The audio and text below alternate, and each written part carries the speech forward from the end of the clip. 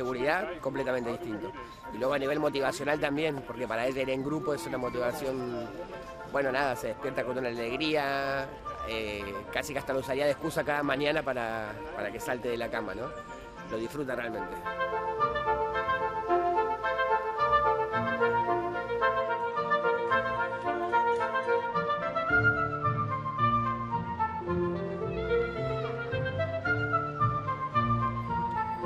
We're also interested in seeing what will happen to these children as they grow older.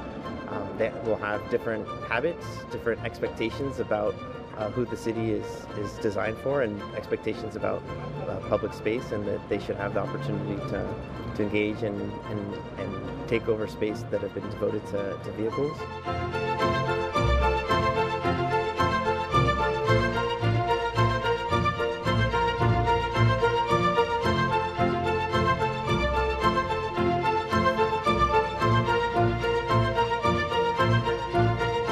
We anticipate that children will, who participate in bicibus will be more likely to ride a bike. They'll have better cycling habits, more sustainable transportation habits. And we also think that kids that participate in bicibus will change the travel patterns of their family as well.